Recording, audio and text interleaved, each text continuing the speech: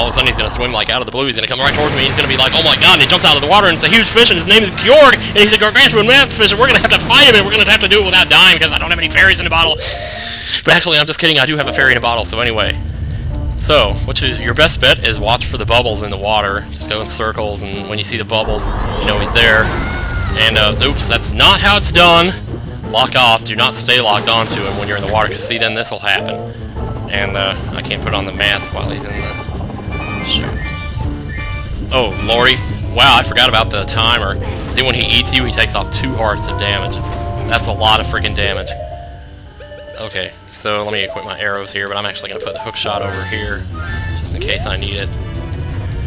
Now, like I said, there's a number of different ways to do this. His pattern is going to mainly be, he's going to ram against the thing and try to knock you off. But if you can hit him somehow with arrows, you'll hear it when he actually takes the hit.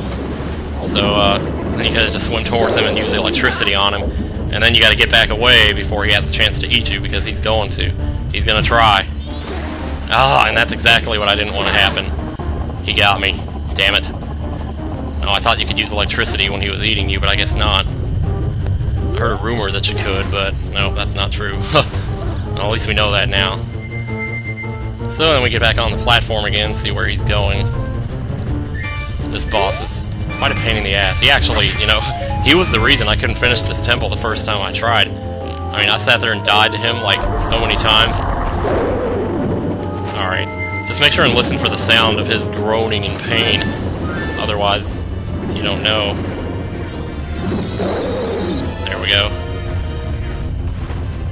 Alright, get back on the platform. He has a chance to eat you. If you can actually make that jump and land up there like I luckily just did now, then you're good. I don't know why I hesitated for so long there. The problem is, yeah, see, when he tries to ram the platform, he knocks you right off. And even if you're halfway on the land, sometimes he'll still successfully eat you, which sucks. So try to stay towards the middle of the platform if you know he's about to ram, and once he does, then you can start like looking for him real quick, and if you don't find him right away, get back towards the middle so he doesn't knock you off next time. I can't see where he's coming from. I'm looking for the bubbles. There he is. Shit. Back away, don't fall in the water. Stay out of the water, whatever you do. Just... Shit, holy crap. Didn't expect him to do that. What I used to do was, and this is another way that you can do it if you want, is try to lock onto him, and when he comes toward you, like hit him with an arrow or the hook shot, because I used the hook shot at one point, but I think arrows are actually a little bit more effective as far as, you know, being quick. So, now we've unlocked the cutscene. He's gonna release some small piranhas to come after us, but that's not such a bad thing, because if you manage to kill them... Oh, I guess he just ate me again. Shit. Now we're down to 4 hearts. That's not good. Just get up there, don't worry about trying to swim. Ugh. I don't think he'll ever eat you twice in one go, but I wouldn't put it past the bastard. Seriously, he might do it. Shit! Alright, lock off now, otherwise you're gonna... Yeah, because if you don't... This guy is so annoying. It's like, dude, I didn't know you were so hungry. Yeah, also make sure you don't get caught in the water with low hearts, because you don't have so much time to hold your breath. If you're low on hearts, you're not going to be able to hold your breath for as long, and you might just die instantly. I'm sure glad I got that fairy in a bottle. I honestly didn't think I was going to need it, but... Shit. There you go. See, I was just trying to look and see how close he was to doing it, because he was just sitting there doing nothing. Oh, man. Are we going to have a repeat of Ocarina of Time here? I don't know why this guy is so hard to lock onto. I sit here and... Okay.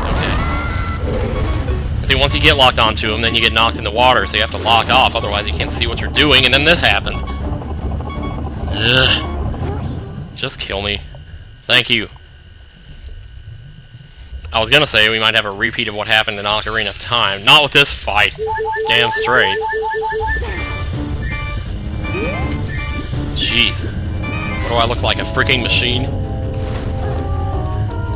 I mean, I don't know. How can you possibly always know where he is? I mean, sure, I see the bubbles, but by the time you see the bubbles, half the time he's getting ready to ram. Well, sure, you know, the moment I aim the arrows, man, Well, now I know where he is, so I can actually do something. That's the hardest part, is just finding out where he is. There. Now, let's jump down and... Ooh. Oh, yeah. Now, he's gonna start coming after you right away. It's gonna piss him off, so... There we go. Okay, now where's that... You can pretty much get him, like, right away again if you want, but if he's, like, already halfway to the platform and he starts to ram it, you're gonna have, like, no time to actually react, and then he's gonna knock you in the water, so... Man, if I would have gotten the hang of this a little bit sooner, I'm actually getting the hang of it now.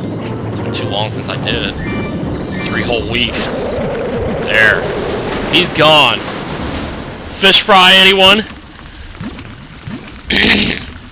I guess the pain is too much. He's trying to kill himself now. He's a fish out of water. He doesn't want to breathe anymore because the pain is too much. He's trying to kill himself. The pain, the pain, the pain. Right. God, I'm glad that's over. Holy cow. Man. Lucky thing I got all those heart pieces. Good lord. And here's our third mask.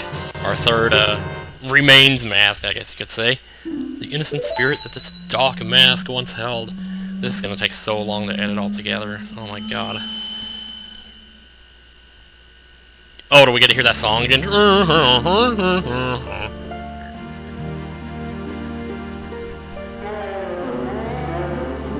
Yep, that's what I thought. Hey, listen, we want you to lend us your power. If you just leave things as they are, something terrible will happen to this world. Surely you're the only ones who can stop it. That's what Tail was trying to tell us.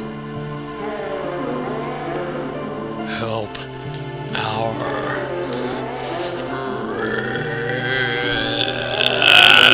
friend. Can you talk any slower? Like, seriously. That reminds me of this radio contest they had one time, where you had to call somebody you know and talk, like, really slow, and see how long you could keep them on the phone before they hung up. And this one girl won by calling her dad, and she's like, "Hey, Dad," and he was like, "What the hell are you doing?" You could tell he was just, like, totally anti-free will the way he reacted to it. It was like, "So, what are you doing?" What the fuck, you know? Just being a person. Okay, you're resting in peace. Alright, the evil that haunts this land has not completely vanished. Thank you! You're gonna enjoy Lulu's voice a bit longer, but it's 2 in the morning! She should be in bed. Lulu, you should be in bed. Oh, wait, Lulu's not here. Well, you know what? I'm actually gonna save my game and call it a video. Call it 4 videos, actually, because, holy crap. So, yeah. Oh, no, I need to turn in those fairies. You know what? I better remember to do that next time. I better. Should I go ahead and do that now? No, I'm gonna save it for next time, because this is gonna be 45 minutes long by now. Maybe even 50. I don't know, man. Okay, so that's all for this episode, or these episodes of Majora's Mask. Thanks everybody for watching, and I hope you've had a good time watching me get my ass kicked. So, see you next time. Bye-bye.